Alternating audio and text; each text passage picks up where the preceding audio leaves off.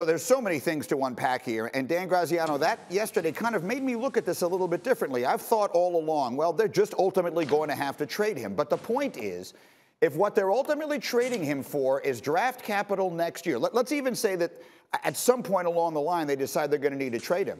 They're in no rush. The next year's draft is when next year's draft is. It's the end of April. It doesn't make any difference when they make this trade. So maybe on that level, this thing isn't as tilted in Aaron's favor as I've been thinking it is. Dan Graziano, pick up that thought from there. No, obviously it's not. And we talked about this early in this process. The Packers can call his bluff. And if he's willing to sit out games, they'll save money on his $14.7 million salary. They can go back and get his $6.8 million roster bonus. They may even be able to go and claw back some of his signing bonus. And this is money and cap space that the Packers, frankly, could use. They are projected way over the cap for next year. They don't have Davante Adams under contract for next year. If they feel like they could go with Jordan Love or another option, they can tell Aaron Rodgers, fine, you don't want to play for us? You are now retired, and we will move on without you. That is, in fact, the Packers' leverage. All right, so Ryan Clark, I have not had you for quite some time here, and I'm dying to hear your take on this. There are so many angles of this story right now that feel important to you. What's the most important thing? The most important thing is that Aaron Rodgers does have the leverage, because for so many years, we've thought of Aaron Rodgers as this great talent, and that's all we talk about. Or maybe this very interesting off-the-field personality that's extremely intelligent, but it was never really a leader. It was never really a great teammate. And the wide receivers not showing up to OTAs was a big deal to me. And I know to many people, they think, okay, it's just OTAs, and I absolutely believe that for veterans, it's not as impactful or as helpful as people may want to make it seem. But the one thing you know, if you're a wide receiver for the Green Bay Packers and Aaron Rodgers isn't there, if Aaron Rodgers is away telling big little lies, or if it's a divergent situation, or if we are trying to find the faults in our stars, then you understand not showing up to OTAs means, hold on, we're not on the Green Bay Packers side. Hold on, we haven't made it a point to show that we will be at practice, we will be on the grass, no matter who is quarterbacking for the Green Bay Packers. I think right now the leverage is on Aaron Rodgers' side. He understands that, and that is why he is taking pictures in the jungle of fooling around with Jungle Cats, his fiance, and other actors. Because Aaron Rodgers knows that he's the guy that's winning this one-on-one battle right now, the same way LeBron was whipping Jay Crowder in the game last night. All right, and so, Bart, Scott, let me come to you on that thought. As we see this, again, very conveniently, a very private man, Aaron Rodgers, on the same week that his team is going through OTAs, is suddenly all over social media in a bathing suit. Bart, Scott, can't wait to hear what you have to say.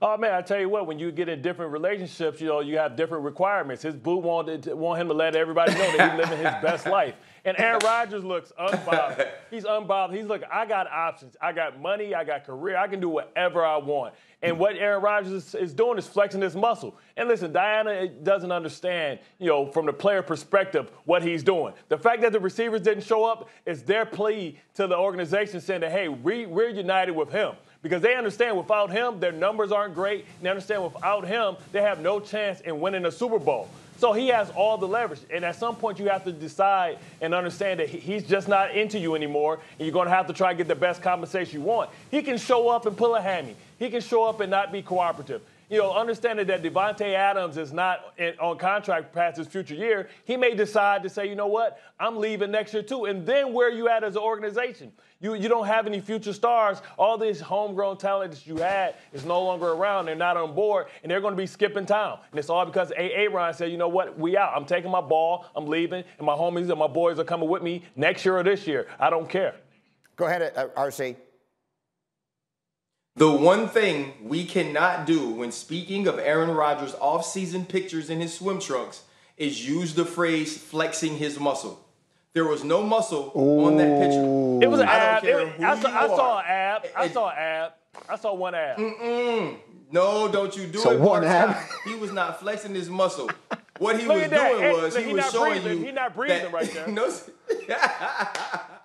sir. Aaron Rodgers was showing us that you don't need to work out. You don't need to hit the gym to be the best player in football. That's what he's showing you. Aaron Rodgers, this was a power move. This was Aaron Rodgers saying, look here, I'm enjoying my life.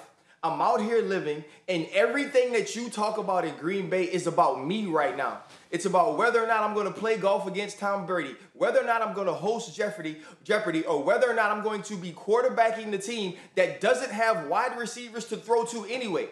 Jordan Love is in the worst position in football, and that's playing for a team that shouldn't have drafted him, and now playing for a team that players don't want to play for.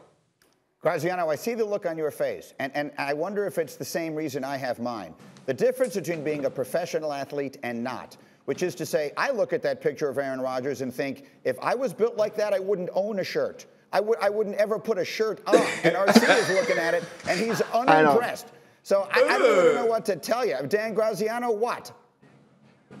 That's not what I was D, thinking about at all.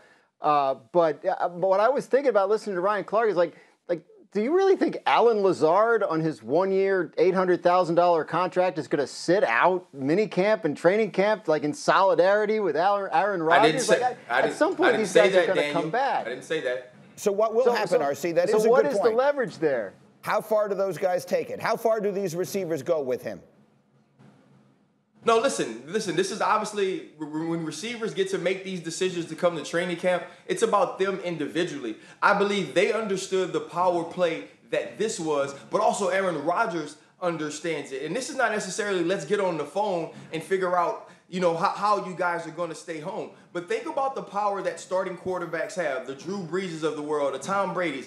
They can call dudes in the offseason on off weeks when they're not supposed to be at OTAs, not supposed to be practicing, and make them fly across the country to do involuntary workouts at a quarterback's home.